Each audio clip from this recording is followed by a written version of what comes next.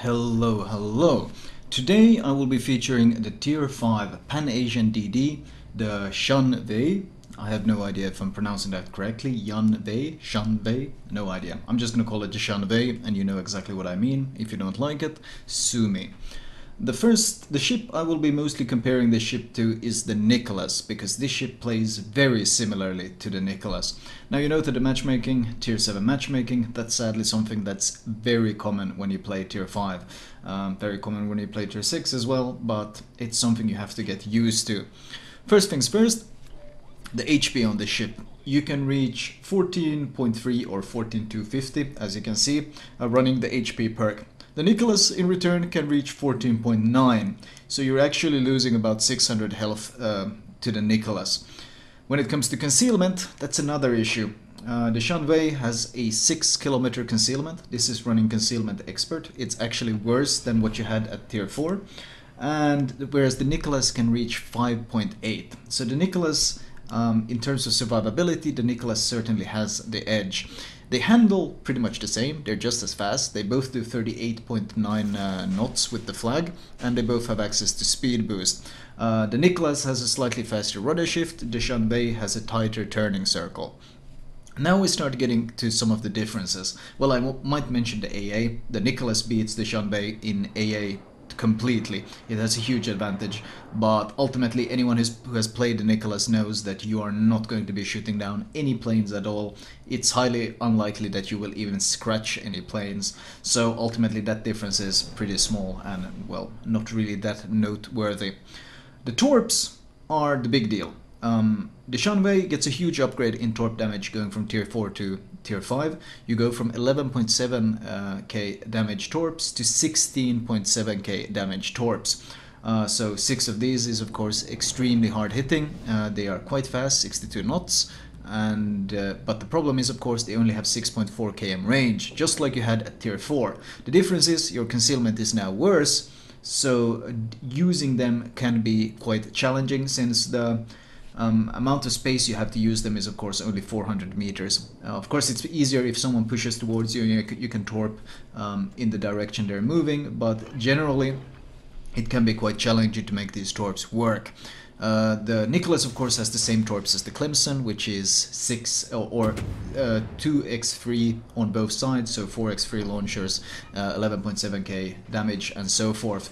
But the Nicholas can not stealth torp, but he can kinda make it work by just kiting away and torping anyone who pushes towards him or ambushing around islands. Now, I was about to launch both my torps, then the Scharnhorst decided to turn in, at which point I'm saving my torp volley to see if he decides to rush me. I'm gonna save the torp volley for that, but now it seems like he's about to turn away, so I preemptively predict where he's turning and I launch my torps that way. The torps are of course deep water torps, meaning you cannot hit DDs. You can only hit cruisers, battleships and carriers. They are, however, quite fast, extremely stealthy, and as I mentioned, these torps hit incredibly hard. 3 torps doesn't look like much on a Scharnhorst, but these torps, well, that's almost a dead Scharnhorst right there. So extremely powerful in that sense.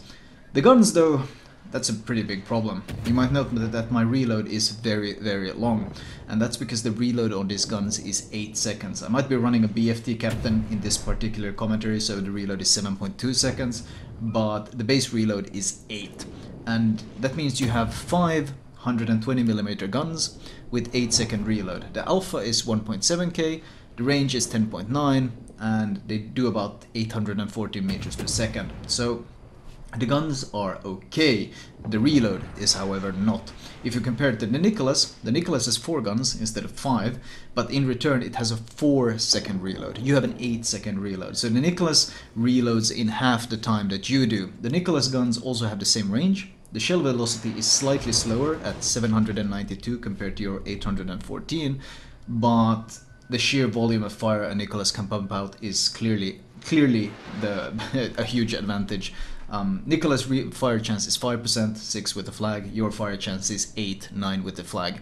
So that fire chance, of course, 3% is not enough to offset having half a reload faster, and 1 gun extra isn't enough either. In fact, if we compare it to if you were to fight a Nicholas directly in the Jianwei, the Nicholas would have every advantage. Every advantage. If you go into a cap, the Nicholas outspots you. If you end up in a gunfight, the Nicholas outguns you because the reload is just so much faster, just so much more DPM. So he will easily outgun you, he will outspot you, he will get the opening salvo, and he will out DPM you. And if you try to brawl and get close to him, well, your torps are deep water, meaning you can't actually hit the Nicholas, whereas the Nicholas, of course, has 6 torps on both sides and is a monster at knife fighting, especially other DDs, because of the great handling. So he would rush you, outgun you, out-torp you, and just crush you. So the Jianwei can't really take on the Nicholas in any sort of fair fight. Every advantage goes to the Nicholas there. And in general, I probably found this to be one of the weaker ships in the line, one of the more challenging ships. That's not to say it's technically bad. The issue is just that you're constantly up-tiered. You have no AA, you only have 6 km concealment, and you're constantly up-tiered. And, well, your torps are good, but in return for all that extra damage you gained from going from tier 4 to tier 5, you also gained, I think, 6 or 7 seconds additional reload, so you have a 73-second base reload on your torps, and you also lost 2 knots of speed. So it's a trade-off. What was extremely strong at tier 4 is no longer really that special at tier 5, and I would say the Jianwei is going to be, well, it's going to be a bit challenging. I mean, if you can make the torps work, if you get good torpedo hits, then you can have good games in it. But the guns can be quite annoying, considering how long it takes for you to shoot each volley, how long it takes for your guns to reload. Of course, running Adrenaline Rush and BFT significantly alleviates this problem, but it's still worth noting. So, compared to the extremely strong tier 4, I would say the tier 5 is pretty average. It doesn't have quite the torpedo power of the IGN DDs, because it doesn't have the range at 6.4. On the other hand, though, the torps are stealthy, fast, and hit extremely hard. So games without carriers favor it the most. Sadly, though, playing at tier 5, you're going to be facing a lot of carriers. The reason why, of course, games without carriers favor it is because you have to get so close to use these torpedoes.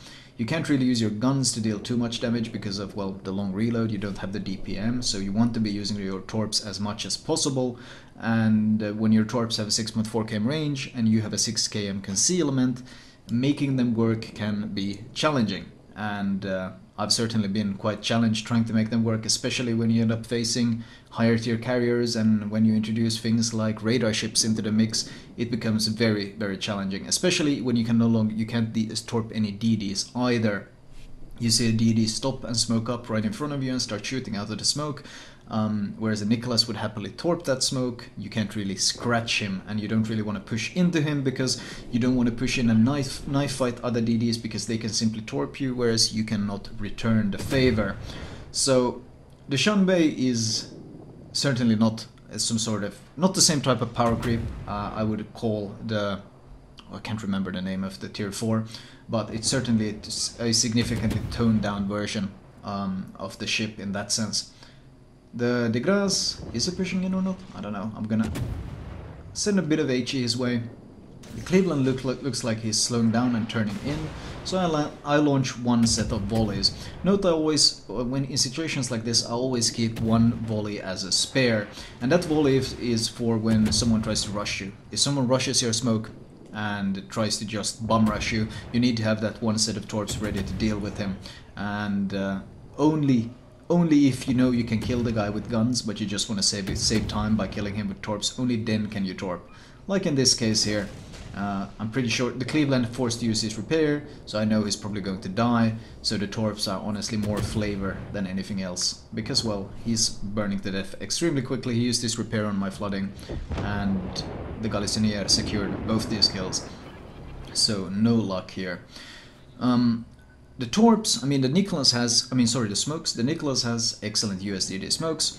The Jianwei does, of course, have the advantage of having multiple shorter duration smokes, which I consider superior for solo play. For team play, having long duration smokes that you can lay down for your teammates and then go out there and spot them gun and torpedo or whatever are significantly more useful for team play. But for solo play, these Pan-Asian short duration smokes are much more useful. You go into a cap, someone spots you, you smoke up to secure the cap, you leave the cap, and your smoke will soon be available again for the next time you need it. Or you see someone you want to shoot, you smoke up your gunboat, he turns away. Okay, this wasn't wasted smoke because you'll have your next smoke up very soon anyway. So for solo play, having multiple shorter duration smokes is probably preferable than the American smokes that last so very long, but in return have such a long cooldown. So I actually quite like that aspect of these DDs. This Motsuki is giving a lot of broadside. Let's see if we can hit him. The shell velocity is of course very fast close range, but you can see how much shell velocity you lose as soon as there's a bit of distance. That's of course the downside of having smaller caliber shells. They are lighter, more air drag, slow down significantly more, and so forth. This guy looks like he is about to die. Let's see if we can maybe get some damage in before the game ends. I think that's unlikely. My damage says 8889, and the game does end. Interestingly, in my score screen, my damage says 8888. So it looks like Wargaming stole 1 damage from me. Regardless though, the game ends, and I would say this is fairly typical Jianwei game. I mean, fairly typical in the sense where there's no radars or carriers. If there are, life becomes harder, but in general, if you land torps, like I did on the Scharnhorst, they have devastating effect. The problem is making those torps work, which can be a lot harder than people expect it to be, especially with planes flying around spotting you, and when people start taking pot shots at you, it becomes even less fun. Team score wise, we are looking at, well, I did top the scoreboard, which is of course always fun when you're bottom tier, but some sort of raw hard carry games in this ship is going to be very hard, and I don't really see it happening. It's like most tier 5s really. You just gotta suck it up and know that you're gonna deal with being up-tiered a lot. It's not terrible, but it's certainly no powerhouse either. It's a pretty standard silver ship, I guess, in that sense. Detailed report. Gun damage, not really much to talk about. Most of the brunt of the damage came from the torpedoes. Not surprisingly, they are fantastic, but once again, the range is the big downside. Anyway, that was my Jianwei commentary. I decided to cover this ship fairly shortly and fairly quickly. I'm using the same captain I used in my tier 4 commentary, so if you're wondering what build I'm going for, you can check that one. Anyway, I'll talk to you guys later. I hope you guys enjoyed it.